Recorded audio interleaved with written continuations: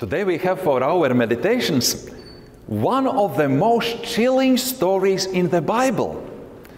The vivid account on how the King David committed adultery was Bathsheba, the wife of one of his most faithful elite soldiers, Uriah, and how David murdered Uriah. Isn't this Bible a strange book? This is how it openly depicts one of the heroes of faith, one of God's favorite saints, one of the main characters in the Old Testament history. So how do you feel when you hear this story? For David is one of us, one of God's beloved.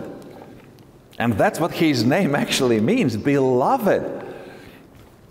So why do we have this shameful page in the life of otherwise faithful and righteous, courageous and devout King David, recorded with all the embarrassing and even shocking details? What's the purpose of this? Through this lively account, the Holy Spirit brings to us, not only to our minds but to our very hearts, two of the most important teachings of the Bible. He teaches us about sin and about God's unbelievable grace, about our sin and about God's unbelievable grace. And this is what I invite you to reflect on today as we meditate on this event. Now let us do a little test. Let us examine ourselves. Let us look into our hearts and souls and let us tell ourselves honestly, how do we measure up against the King David? How do we measure up against him? When you hear this story, what do you think? Are we better than him? Most likely you have never done anything like that. We may be even thinking that we would never ever do anything like that. For what he did, it was shocking. So what do you think? So hold on to your thoughts, hold on, and let us reflect on what we know about King David. And the book of Samuel reveals a great deal about this man. He came from an ordinary family. As a youngest son, bravely shepherding his family's flock. But then, it was God himself who chose him to be a king of Israel. And the reason why God chose David was quite remarkable. Because he knew David's heart. He knew David's heart. He knew what was hidden from the human eye. He knew the very inner being of David. And he saw that David was a man after God's own heart. And as we read the accounts of David's life, it's difficult not to begin to love the man. If not love, then at least to find him really attractive.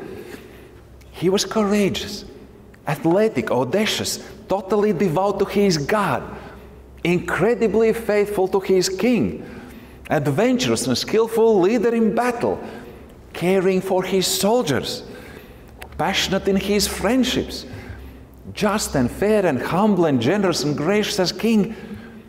How can you not like the guy? And especially when we read how much injustices he had to suffer, how unfairly he was treated, how often he was in danger.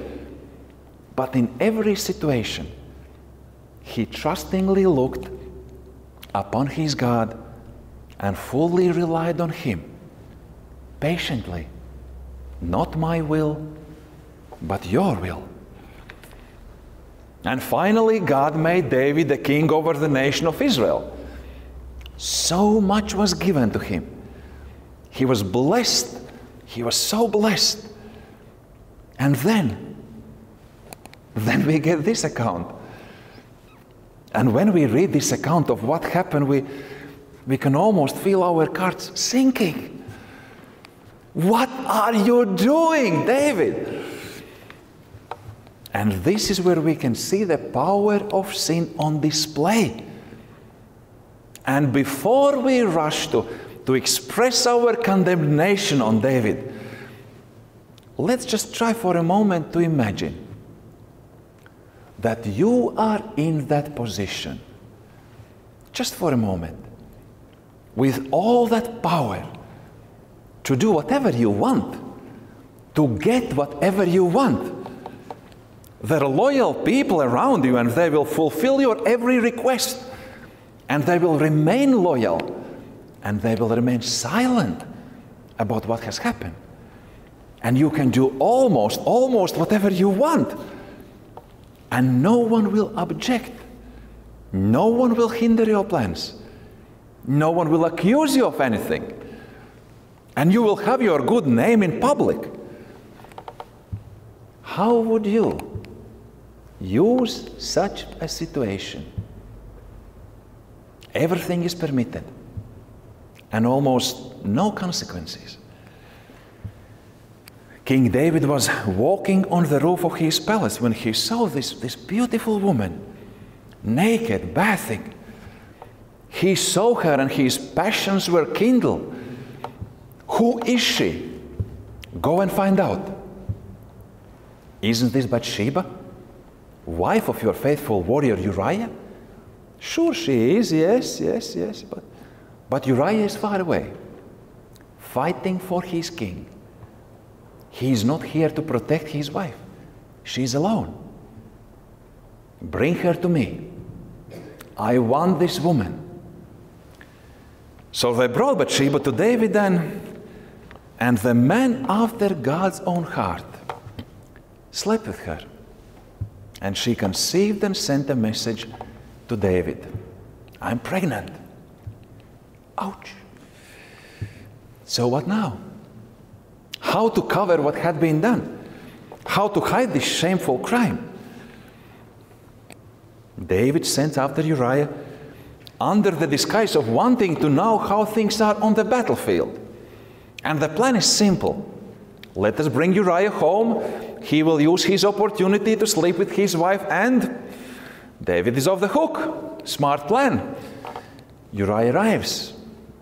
He brings the report, but then he also brings a nasty surprise to David. He doesn't go to his wife.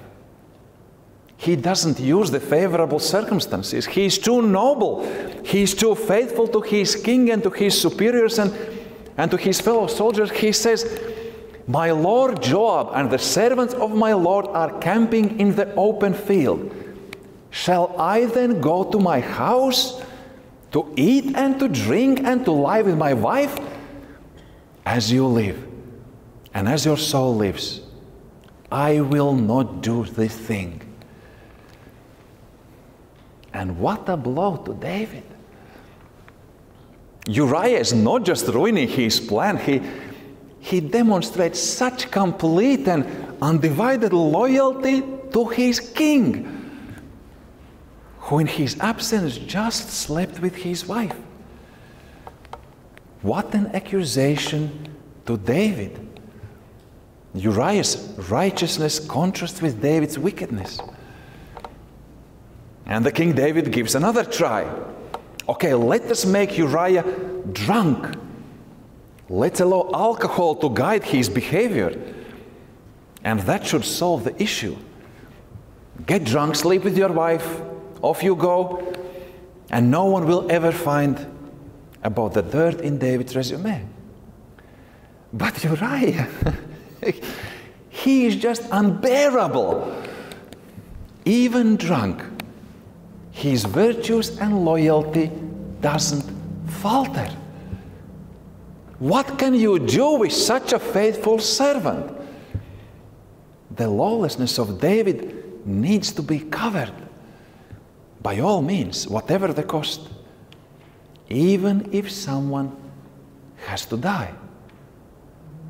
In the morning, David wrote a letter to his general Joab and asked Uriah to deliver his own death sentence.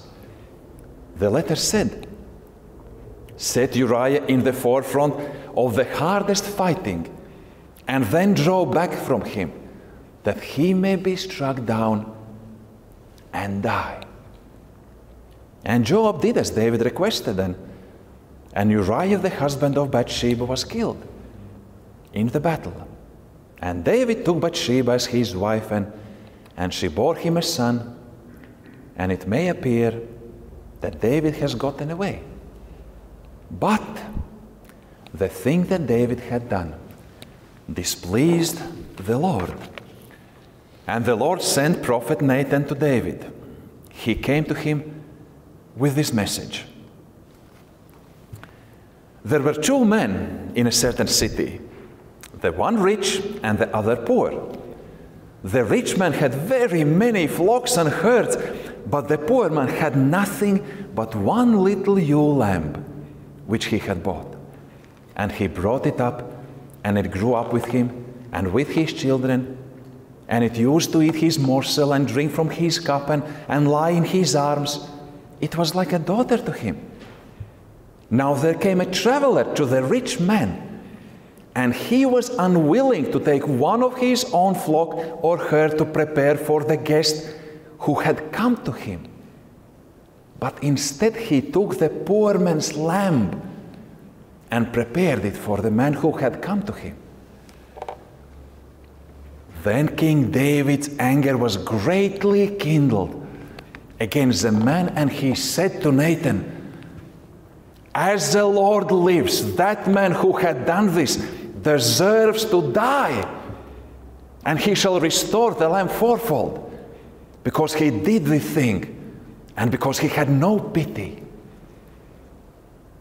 And prophet Nathan said to David, "You are that man. You are that man. Why have you despised the word of the Lord to do what is evil in his sight?" And this is what this account tells us. You are the man. You are that woman. We have despised the word of the Lord. We have done what is evil in his sight. And there are many sins we have done that others do not know. But the Lord knows. And they have displeased the Lord. And the same sin that dwelt in the heart of King David dwells in our hearts. We just don't have that much power. We don't have those opportunities. But if the prophet Nathan would come today, he would say to us, you are that person. We are the ones who have looked at others with lustful intent. We are the adulterers just like David. We are the ones who have been angry with and have insulted our loved ones. We are murderers just like David. And we have lied and we have schemed and we have deceived, trying to cover up what we are ashamed of, so that no one would know, so that we would look like good and moral people. It is us. It is me. It is you. For our God knows our hearts. And we can fool others. And we can even fool ourselves. But we cannot fool our God. What we can and what we should do is exactly what David did. Struck to the heart by words of Nathan in heartfelt repentance, David cried out, "I have sinned against the Lord." Listen to this psalm. Do you recognize it? "Have mercy on me, O God. According to your steadfast love, wash me thoroughly from my iniquity and cleanse me from my sin. Create in me a clean heart, O God, and renew a right spirit within me. Cast me not away from your presence, and take not your Holy Spirit from me." It's Psalm 51. We use it in our liturgy. David wrote this psalm after Prophet Nathan had spoken to him. And we all now join David in praying this psalm. But as soon as David's heart was struck, recognizing what he had done, Nathan spoke again the message that mattered the most. He said, David, the Lord has put away your sin. You shall not die. The Lord has put away your sin. You shall not die. You are forgiven. And this is the second lesson that we learn from this event. God's incredible grace, undeserved grace, incomprehensible grace. You see, David did not get what he deserved. We do not get what we deserve. Our God is not fair with us. We get His grace and forgiveness. But someone gets what we deserve, what every sin deserves. The wages of the adulterer and murderer and liar, that is death. Someone who is called the Son of David and the Son of God, Jesus from Nazareth, true God and true man. He steps down from His heavenly glory. He steps into our broken world. He steps into our place and He gets what we deserve. He exchanges our sin to His righteousness. And we receive God's pardon and favor. As Paul wrote in his epistle to Ephesians, the love of Christ surpasses knowledge. We cannot comprehend it with our minds. Much more is needed and much more is given. It is given to you to experience the grace of God far more abundantly than we may hope.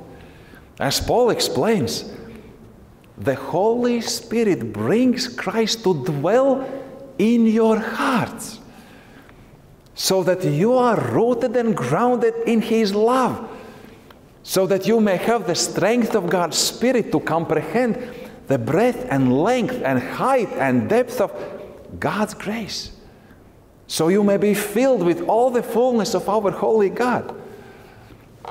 What we cannot grasp with our minds, the triune God allows us to experience as He Himself embraces us, as He indwells in you, and as His presence from time to time may give us a glimpse, a momentary feeling of what His grace and love are like.